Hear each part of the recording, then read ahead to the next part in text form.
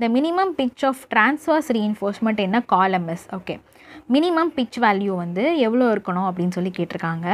The least lateral dimension of the member, அதான் வந்து first option, 16 times the smallest diameter of longitudinal reinforcement bar to be tied, 48 times the diameter of transverse reinforcement, lesser of the above 3 value.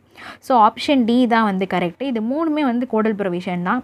So இந்த மூணுத்தில் எது lesser வேல்யூவோ அதுதான் வந்து நம்ம பிட்ச்னு எடுத்துப்போம். So அதனால் அதுதான் இங்கே டேரெக்டாக கொடுத்துருக்காங்க. ஸோ இந்த மூணுமே வந்து நல்லா படித்து வச்சுக்கோங்க. அது வந்து ஃபஸ்ட்டு எடுத்தோன்னே என்ன பண்ணோம் அப்படின்னா லீஸ்ட் லேட்டரல் டைமென்ஷன் கண்டுபிடிக்கணும். அடுத்து 16 times the smallest diameter of லாங்கிட்யூடினல் பார் கண்டுபிடிக்கணும். அப்புறம் 14 times diameter of transverse reinforcement. இது வந்து லாங்கிட்யூடினல், இது வந்து டிரான்ஸ்வர்ஸ். அந்த டிஃப்ரென்ஸை வந்து ஞாபகம் வச்சுக்கோங்க. ஸோ இந்த மூணுத்தில் எது லெஸ்ஸர் வேல்யூ, இப்போ இந்த லெஸ்ஸர் கிரேட்டர்லேயுமே வந்து அவங்க ட்விஸ்ட் வைப்பாங்க. கிரேட்டர் வேல்யூ எடுக்கணுமா லெஸ்ஸர் வேல்யூ எடுக்கணுமா அப்படின்னு சொல்லிட்டு. ஸோ இங்கே வந்து லெஸ்ஸர் வேல்யூன்னு சொல்லியிருக்காங்க. ஸோ அதனால் ஆப்ஷன் டி தான் correct answer. Maximum distance between the expansion joints in structures as per IS 456/1978 கேட்டிருக்காங்க. இது வந்து திருப்பி கேட்குற ஒரு கொஷின். ஸோ ரிப்பீட்டட் கொஷின் இது. ஸோ இதுக்கு ஆன்சர் என்ன அப்படின்னா 45 மீட்டர். ஓகேங்களா? ஸோ இதில் வந்து இன்னும் சில ஸ்ட்ரக்சர்ஸ்க்கு வந்து என்ன அப்படின்னு சொல்லி பார்த்துடலாம். இப்போ ஃபஸ்ட்டு எக்ஸ்பான்ஷன் ஜாயிண்ட் அப்படின்னா என்ன அப்படின்னா, it is a gap in the building structure provided to allow for the movement of building due to the temperature change. So temperature சேஞ்சஸை வந்து அலோவ் பண்ணுறதுக்காக தான் வந்து எக்ஸ்பான்ஷன் ஜாயிண்ட் வந்து மெயினாக கொடுத்துருப்போம். ஸோ அந்த லென்த் வந்து எதை விட it should not exceeding like வந்து இது தாண்டி போகக்கூடாது அப்படின்னு சொல்லிட்டு கொஞ்சம் வேல்யூஸ் இருக்குது. அது என்னென்ன அப்படின்னா ஆர்சிசி ஸ்ட்ரக்சராக இருக்குது அப்படின்னா 45 மீட்டர், இதுவே லோட் பியரிங் பிரிக் ஸ்ட்ரக்சராக இருக்குது அப்படின்னா 30 மீட்டர், பவுண்ட்ரி வாலாக இருக்குது அப்படின்னா 10 மீட்டர், ஓவர் ஹேங்கிங் மெம்பராக இருக்குது அப்படின்னா 6 மீட்டர்ஸ். ஸோ இதில் அவங்க என்ன ஸ்ட்ரக்சர்னு ஸ்பெசிஃபை பண்ணலை. ஸோ அதனால் மேக்ஸிமம் அதில் இருக்கிற வேல்யூ என்னது 45 மீட்டர். ஸோ அதனால் 45 மீட்டரை வந்து ஸ்டாண்டர்டாக வச்சுக்கிறாங்க மொத்தமாக எல்லா ஸ்ட்ரக்சர்ஸ்க்கும் சேர்த்து. ஸோ ஆப்ஷன் சி 45 மீட்டர் தான் கரெக்ட் ஆன்சர்.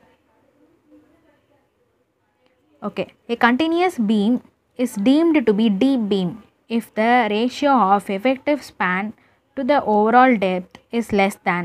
ஓகே, கண்டினியூஸ் பீமாக இருக்கணும் அப்படின்னா என்ன கண்டிஷனை சாட்டிஸ்ஃபை பண்ணணும் அப்படின்னு சொல்லி கேட்டிருக்காங்க.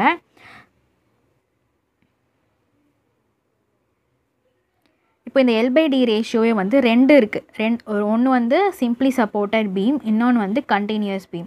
ஓகேங்களா? சிம்பிளி சப்போர்ட்டடாக இருக்குன்னா less than 2, இதுவே கண்டினியூஸாக இருக்குன்னா less than 2.5. இதுவுமே வந்து கோடல் ப்ரொவிஷன் தான். இப்போ இதில் அவங்க என்ன கேட்டிருக்காங்க, கண்டினியூஸ் பீமுக்கு கேட்டிருக்காங்க. ஸோ கண்டினியூஸ் பீம்னா என்ன, L/D ரேஷியோ வந்து it should be less than 2.5. So option C தான் வந்து இதுக்கு கரெக்ட் ஆன்சர். இதுவே வந்து சிம்பிளி சப்போர்ட்டட் பீமாக இருக்கணும் அப்படின்னா இருக்குது அப்படின்னா அதோட வேல்யூ வந்து 2, L/D வேல்யூ வந்து ஷுட் பி லெஸ் தேன் 2. ஓகேங்களா? ஸோ இதில் பாருங்கள் ரெண்டு ஆப்ஷனுமே கொடுத்துருக்காங்க. ஸோ இந்த மாதிரி கொஸ்டின்க்கெலாம் எதுக்கு அப்படிங்கிறத கரெக்டாக படித்து வைக்கணும். ஏன்னா 2 ஆப்ஷனுமே கொடுத்துருப்பாங்க, நமக்கு அந்த இடத்துல போய் கன்ஃபியூஸ் ஆகிடக்கூடாது. ஸோ வந்து L/D ரேஷியோ வந்து ஃபஸ்ட்டு கண்டிஷன் என்னது, simply supported. So simply supported பீமாக இருக்குன்னா 2, இதுவே கண்டினியூஸ் பீமாக இருக்குது அப்படின்னா 2.5. ஓகேங்களா? ஸோ இதுக்கு ஆன்சர் என்ன அப்படின்னா 2.5. Okay, critical section for a shear in case of flat slab is at a distance of. Okay, flat slabல critical section for shear வந்து எங்கே வந்து இருக்கும் அப்படின்னு சொல்லி கேட்டிருக்காங்க. இது வந்து டைரக்ட் கொஷின் தான்.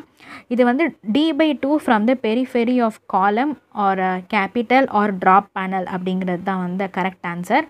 ஸோ ஃப்ளாட் ஸ்லாபில் வந்து critical section for shear எங்கே ஆக்ட் ஆகும் அப்படின்னு பார்த்தீங்கன்னா at D/2 from periphery of the column or capital or drop panel. So option B is the correct answer. The minimum thickness of a load bearing RCC wall should be. Okay, இந்த மாதிரி minimum values maximum values எல்லாமே வந்து கோடல் provision தான். So minimum thickness of load bearing RCC வால் வந்து என்ன அப்படின்னு பார்த்தீங்கன்னா 100 mm.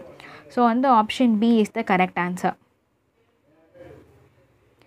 If the storey height is equal to length of RCC wall, the percentage increase in strength is. So இதில் என்ன அப்படின்னு பார்த்தீங்கன்னா இதுவுமே ஒரு கோல்டு ப்ரொவிஷன் தான். ஸ்டோரியோட ஹைட் வந்து equal to length of the RCC வாலாக இருக்கும்போது ஸ்ட்ரென்த் வந்து எவ்வளோ இன்க்ரீஸ் ஆகும் அப்படின்னு பார்த்தீங்கன்னா 10% வந்து இன்க்ரீஸ் ஆகும். ஸோ இது வந்து ஒரு கோல்டு ப்ரொவிஷன். இது வந்து ஞாபகம் வச்சுக்கோங்க. இது வந்து அவ்வளோவா எக்ஸாமில் கேட்க வாய்ப்பு இருக்குது. ஓகேங்களா? ஸோ என்ன அப்படின்னா ஸ்டோரே ஹைட், அந்த பில்டிங்கோட ஹைட் வந்து equal to length of the RCC வாலாக இருக்கும்போது பர்சன்டேஜ் இன்க்ரீஸ் இன் ஸ்ட்ரென்த் எவ்வளோ இருக்கும் அப்படின்னு பார்த்தீங்கன்னா 10% இன்க்ரீஸ் ஆகும். So 66th கொஷனுக்கு option B is the correct answer.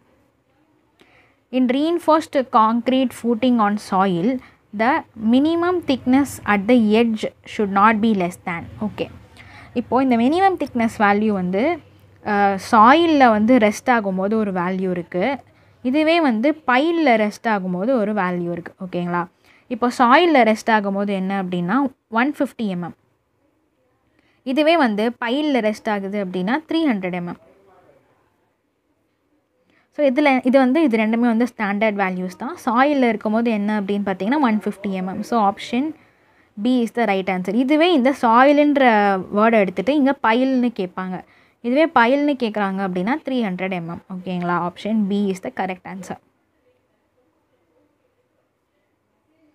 A slab is designed in one way if the ratio of long span to ratio of short span is அப்படின்னு சொல்லி கேட்டிருக்காங்க. So ratio of long ஸ்பேனும் short ஸ்பேனும் எப்படி இருக்கணும் அப்படின்னு சொல்லி கேட்டிருக்காங்க.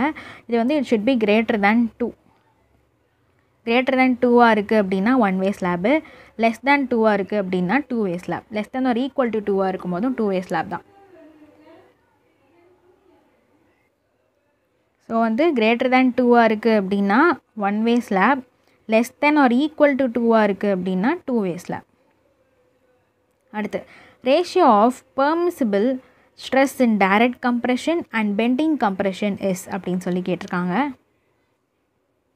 Okay, இப்போ permissible ஸ்ட்ரெஸ்ஸோட formula என்ன அப்படின்னு பார்த்தீங்கன்னா permissible stress is equal to ultimate stress divided by factor of safety. இப்போ இங்கே இதில் அல்டிமேட் ஸ்ட்ரெஸ்ஸை பற்றி எதுவுமே பேசலை. ஸோ நம்ம வந்து டைரெக்டாக ஃபேக்டர் ஆஃப் சேஃப்டியை வந்து கண்டுபிடிச்சி அதை வந்து டிவைட் பண்ணாலே வந்து போதும். ஸோ ஃபேக்டர் ஆஃப் சேஃப்டி எப்படி கண்டுபிடிக்கணும் அப்படின்னு பார்த்தீங்கன்னா டைரக்ட் வேல்யூ, அது டைரக்ட் கம்ப்ரெஷனாக இருக்கும்போது ஃபேக்டர் ஆஃப் சேஃப்டி 4, இதே பெண்டிங் கம்ப்ரெஷனாக இருக்கும்போது ஃபேக்டர் ஆஃப் சேஃப்டி 3. ஓகேங்களா? இதில் அவங்க என்ன கேட்டிருக்காங்க, பெர்மிசிபிள் ஸ்ட்ரெஸ்ஸோட ரேஷியோ கேட்டிருக்காங்க. So direct compression divided by bending compression. ஓகேங்களா? இதில் வந்து என்ன பண்ணணும், பெர்மிசிபிள் ஸ்ட்ரெஸ்ஸோட ரேஷியோ எடுக்கணும். Permissible ஸ்ட்ரெஸ்ஸும் factor of சேஃப்டியும் inversely proportional. ஓகேங்களா? ஸோ அதனால் டைரக்ட் கம்ப்ரெஷனோட ஃபேக்டர் ஆஃப் சேஃப்டி என்ன அப்படின்னு பார்த்தீங்கன்னா வந்து 4, பெண்டிங் கம்ப்ரெஷனுக்கு வந்து 3. ஓகேங்களா? அப்படி பார்க்கும்போது என்ன, டைரக்ட் கம்ப்ரெஷன் டைரெக்டாக போட்டோம் அப்படின்னா ultimate divided by factor of safety என்னது 4 divided by ultimate divided by 3. ஓகேங்களா? அல்டிமேட் பற்றி பேசலை. ஸோ அது ரெண்டுத்தையும் ரிமூவ் பண்ணிட்டோம் அப்படின்னா என்ன வரும், 3/4ன்னு வரும். 3/4 வேல்யூ என்ன, 0.75. ஸோ இந்த வேல்யூ வந்து இட் இஸ் லெஸ் தேன் 1. ஓகேங்களா? அதான் வந்து கேட்டிருக்காங்க. ஆப்ஷன் ஏ லெஸ் தேன் 1ங்கிறது தான் கரெக்ட் ஆன்சர். இது கொஞ்சம் குழப்பற மாதிரி இருக்கலாம், நான் திருப்பி சொல்கிறேன்.